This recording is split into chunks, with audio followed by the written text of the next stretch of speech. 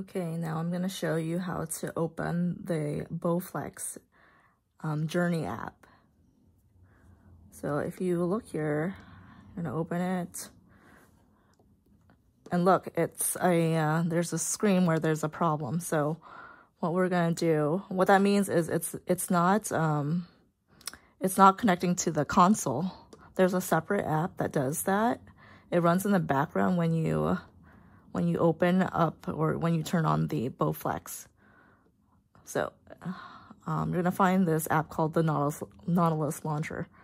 So if you go up, there's all the apps. So just find the one that says Nautilus launcher, or you can search it if you want to. I have it right here, so I'm just gonna open it. So once you open it, just click out of it. Just click out of it.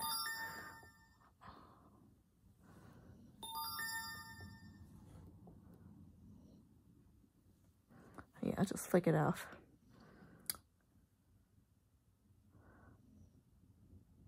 All right, so the other way to get there is just to go this home. It also launches it for whatever reason, so just get out of there. All right, there you go. Now just open the Bowflex app.